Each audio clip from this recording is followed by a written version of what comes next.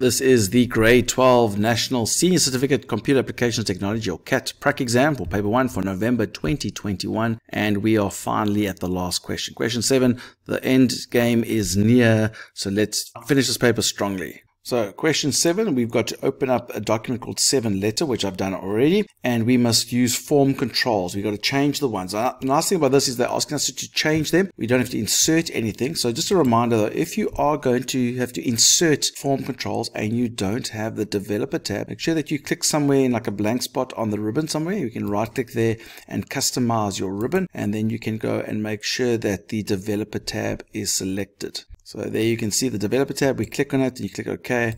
Now you've got the developer tab in order if you want to add any of these particular fields like these form controls. But I think we're just editing ones in this paper. So change the form control below the date. So where's the date? So there it is. So we're going to change it to display the current date. Okay, so I'm just going to right click. When in doubt, right click and see what options are available. So we're going to go to properties.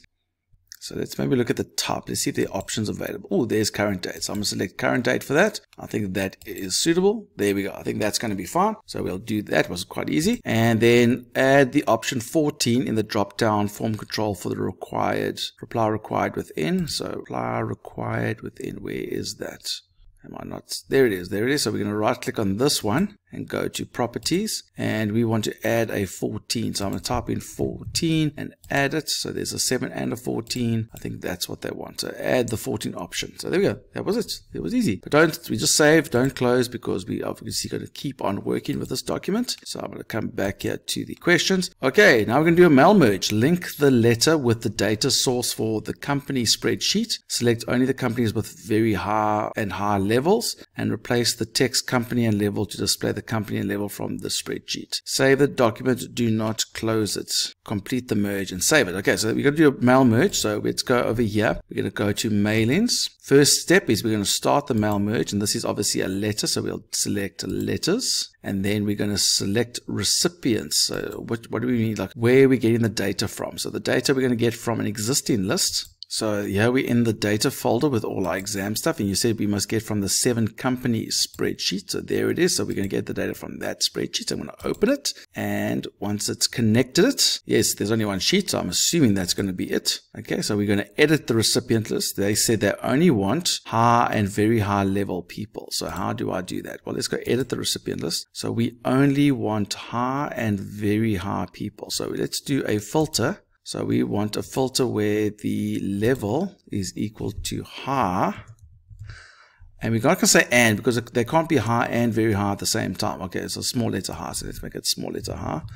So let's use all the level is equal to very high. So I think those are my options. Let's just have a look. If I click OK, so we've only got very high and high. So that's how we did it. So we used all, because remember, you can't have a very high and high in the same field. It's not possible. So there we go. We've got our filter done. There we go. And select, there we go. Replace the company and level with the data from the spreadsheet. So there's company. So I'm going to delete, just change that. We're going to use our fields inside the merge field. So we're going to use company for that.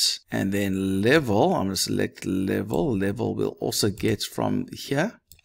So there we go. And then I'll just put a space, because I think I took a space away. And then save and do not close. So we're going to save this, because we're going to do the mail merge in the next step. Complete the mail merge and save the merge documents as 7merge. So we're going to go, let's just preview the results. So we can see that it's coming through very high. There we go. I'm going to finish the merge, edit individual documents. Yes, we want all of them.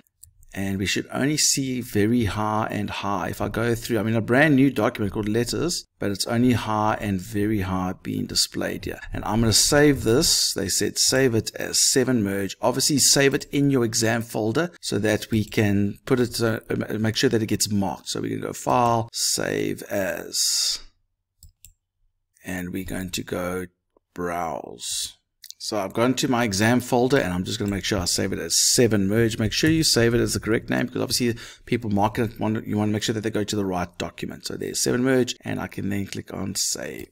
And there we go. Now it's saved in the right place. If I double check my folder, I can see at the bottom there's my 7merge. So there we go. So that's great. And I think that's it. That we can close this.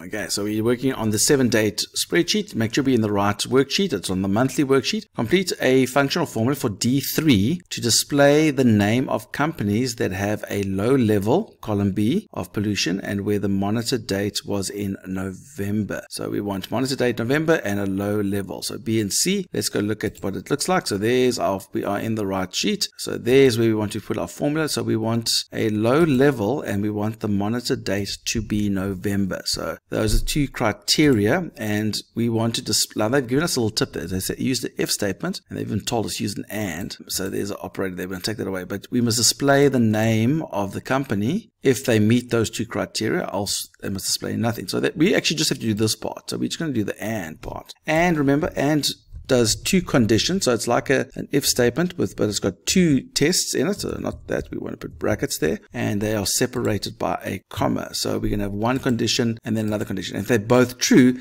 then it'll do the true part. So the first criteria that they said is that they must have a low level column B. So how do I know if column B? So if the first criteria is if B3 equals the word low, then I know that they are a low level. So that's my first criteria. Make it a capital L because I want it to be exactly like that. That's correct. My second criteria is that they were the monitor date was in November. Now I've got to be careful here because I can't say if a date equals November. I need to get the particular month of that block. So I'm going to use the month function. There's a month function. So the month of C3, that will return the number that represents the month, which is in this case an 11.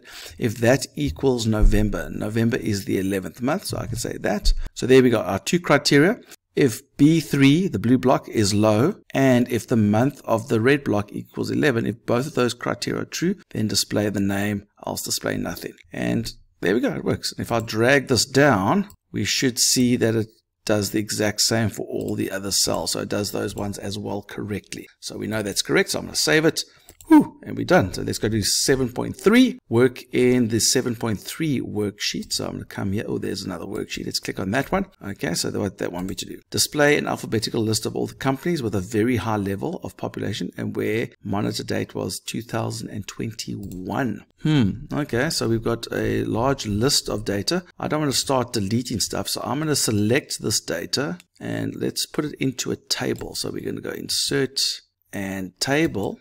So it puts it all inside a table. Yes, my table has headings. So now that I've got a table, I can do they don't tell me this is display. So we will only want very high level. Now that it's in a table, I can do criteria on it. Like for example, over here, I can go over here. We select nothing. We only want very high. And now we've only got the very high options. And then what else? And we want monitor date was 2021. So we want to go here. Okay, so we can say, oh, they've given us, so we select all. We want 2021 as my date of year. You could have had other filters if you wanted to. So they give you lots of options, but we want 2021. So there we go. Very hard, 2021. I think that's all they want. There we go. We've got a nice little list. So I've made a filter. So you select the data, just the data. Don't select the whole sheet. And then you go insert a table. And then you can go and do these little filters. So I'm going to save that. That's it. It's done. So save and close. We can close the spreadsheet. So let's go. We can save this and we can close it. Okay, now 7.4, extract the image file from the password protected. We're dealing with this folder. There it is. So there's the exe file. So extract the image and we're going to use the password November. So I'm just going to double click on this and hope for the best. Double click. There we go. So I can run it. Okay, it's giving me an error just to make sure that because it's obviously exe, it's just a bit wary of it. So we're going to run it and hope for the best because your computers don't always like exe files. So there we go. We're going to extract it. So let's go. So we can extract it. They say extract the image file using. So I'm going to extract it into the file where all my data is. So extract it. Type in the password November. If you want to double check, it is November. There we go. Click OK. And if I come to over here. There we go. There's the image that's been extracted. So that's literally all we had to do for one little mark. There we go. It's done. And I think that's the end of the paper. Well done, grade 12. So we've now reached the end of the paper. Hopefully that has prepared you for your next prac exam. Links to data files and other videos can be found in the video description. For help with theory, go to our other channel called Mr. Long Computer Terms. Click that subscribe button or follow us on TikTok at Mr. Long Education. And don't do it the long way. Do it the Mr. Long way.